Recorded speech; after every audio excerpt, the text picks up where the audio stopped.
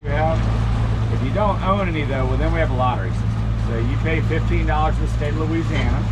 You get your name put in the hat. You might get lucky and get some tag money.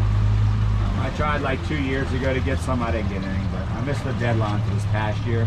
I'll try again next year. Why not? So, now if you get some to the state, you don't get a lot. There's 56 people they'll hand tags out to. If you get some, you get 2 or 3 apiece. It's just putting meat in your freezer.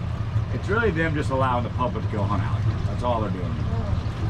And once you get them, you're good to go. You start hunting them. How they're going to do it is they'll take a line, they tie it up to a tree.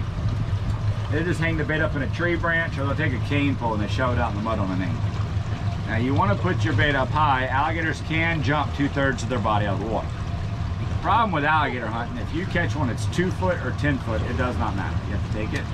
Once they take that bait, the hook does get stuck in their throat and their stomach, and eventually will kill the alligators. No catch and release. So they hang their bait up, which is chicken. That sits out in the sun for like 2 or 3 days, sometimes even a week, get nice and ripe and stinky. After we don't touch it, it smells so bad, you know. And then they'll leave. Now when you come back, if your line's in the water, you know you got one. That's pretty much the only thing that's going to take it. So they go there and they pull up on the line. Alligator comes straight up to the top of the water. No fuss, no fight, they don't know what's going on. There's a little sweet spot there that's right behind their head. They shoot them with a 22 or a higher caliber gun, puts them out instantly, they drag them to the boat.